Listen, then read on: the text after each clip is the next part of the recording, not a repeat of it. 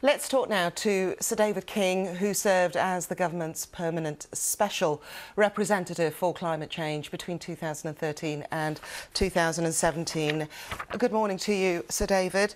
I would like to just start off with how important it is that the Prime Minister attend COP27.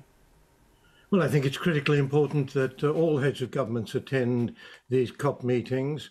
Let me just quote, if I may, from what Antonio Guterres has said in opening the whole thing. He said, "There is no way we can avoid a catastrophic situation if the developed and developing world are not able to establish a historical pact, because at the present level, we will be doomed." Now, I don't think that's an overstatement. I think the climate science is right behind what he's saying. If we want a manageable future for humanity, we must see that we all pull together to create that manageable future. What does an historical pact look like, in your view? Oh, the historical pact would be to ratify the agreement made back in 2010. First of all, $100 billion a year was promised then to go from the developed to the developing world to help them to manage the impacts of climate change and also to help them to switch across to non-fossil fuel technologies. So far to date, the highest level that's come through is 21 billion. So we've failed on that dramatically, and at COP26 this failure became a big part of what was the real loss of trust between the developing countries and the developed countries. But secondly, the developing countries need the assistance of the developed world, yes, but the developed world needs to lead the way on deep and rapid emissions reduction. At the moment, we are way behind where we ought to be. Not one country is doing nearly enough. The Climate Crisis Advisory Group that I chair is producing 4 country reports on the key countries in the debate at the moment. And not one of those countries is doing nearly enough. So I think the point I'm making is, if we want a manageable future for humanity, which surely we do, we need to understand the nature of the crisis we're in. Well, we'll get to that in a moment. First off, I wonder if I could just go back one stage. Why are we not doing enough? We're not doing enough for various reasons. One is we have failed to have, since 1992, leadership from the United States.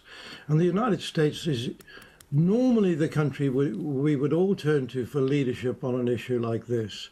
Why has the United States failed the world? The power of the fossil fuel lobby. It's as simple as that. We all know how powerful the lobby systems are in the US democratic system, the gun lobby and so on. And the most powerful lobby of all is the fossil fuel lobby. And senators and congressmen are really virtually and in reality in the pockets of these lobbies. So I think we have failed to get that sort of leadership. Britain provided leadership under Tony Blair and Gordon Brown, very open leadership from 1997 until about 2010. And then subsequently, under David Cameron and Theresa May, we continued the good work that was begun. But since then, we have been slipping back, and we're talking now the absurdity of opening up new oil and gas wells in the North Sea. Absurd because this does nothing to do with the crisis in the Ukraine. It would take at least 10 years before any new oil or gas reached the marketplace. And therefore, since the war in Ukraine is sure to be over by then, we will be left saddled with an investment that will not produce results. So I think what we see is this sudden return to looking for more coal, oil and gas around the world. It's not just Britain. So David, excuse me if I come across as rude, but we seem to be hearing the same thing over and over again. And there doesn't seem to be any real progress. I'm afraid you're right. You're not being rude at all. nor is Guterres being rude. We have failed to respond. Just let's remember, since 1992, we've been discussing at COP meetings progress on managing this climate change disaster. Now, at first, it wasn't a disaster, and if we'd have operated quickly and got in place everything we needed to by 2000, we would not be in the straits we're in now. So 2015, we finally reached an agreement in Paris. And that agreement said we must stay below 1.5 degrees above the pre-industrial level, as you were saying. But what are the chances of that today? Well, we're now at over 1.3 degrees centigrade above the pre-industrial level, and we're rapidly approaching the 1.5. And the reason is emissions are still increasing year on year. So, no, not enough countries have taken it seriously, and we're lacking political leadership on the issue.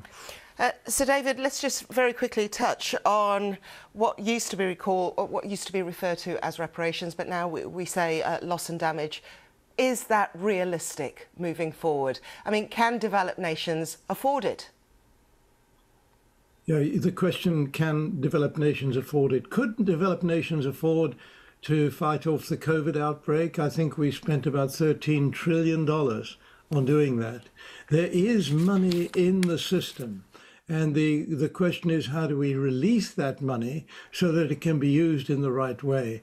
Should we deal with loss and damage in developing countries? Should we help island states that are getting swept over by the oceans? Should we help those countries that cannot help themselves and that did not cause the problem?